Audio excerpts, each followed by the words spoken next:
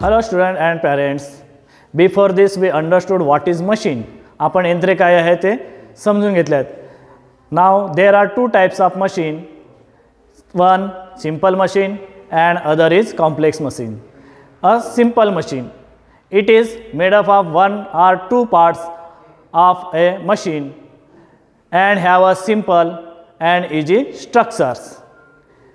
There is a less chance to breaking down and getting damage. साधी यंत्रे ही एक किंवा दोन भागाच्या यंत्रांनी बनलेली असते. शिवाय त्याची रचना सोपी असते. साधी यंत्रे खराब होण्याची किंवा बिघडण्याची शक्यता कमी असते. उदाहरणार्थ needle, trolley etc. Now we discuss about the complex machine.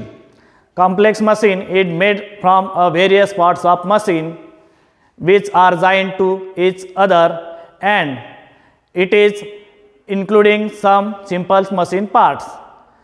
Complex machine लाच आपण गुंतागुंतीचे यंत्रे असे म्हणतो.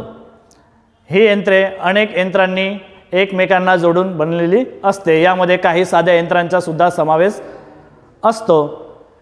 या यंत्राची रचना क्लिष्ट स्वरूपाची असते. It has a complicated structure.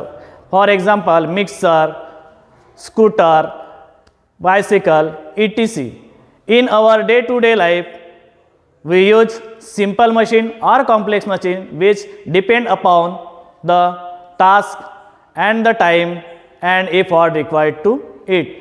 दैनंदिन जीवनात आपण साधी यंत्रे किंवा गुंतागुंतीची यंत्रे ही त्याच्या कामाच्या स्वरूपानुसार वेळ व श्रम यांचा विचार करून आपण ही यंत्रे वापरत असतो.